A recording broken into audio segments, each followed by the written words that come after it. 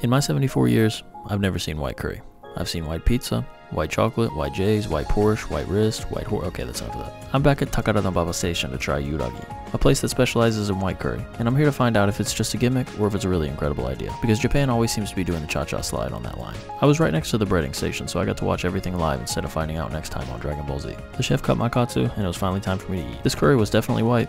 The menu outside said it was made with coconut milk and white sauce and 9 different spices. First, we need to take a second to appreciate this crispy katsu, so everyone just needs to stand up and remove your hat. This tastes a bit like stew, which is an actual food in Japan instead of just being a type of food.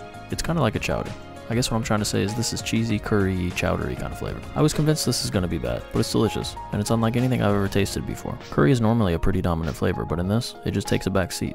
It still has the aux cord and it plays Plankton AI Breaking Benjamin covers at full blast, so you can't forget it's there. But at least we're all still friends and we're enjoying our cheese curry Cadillac road trip. You're not still standing, are you?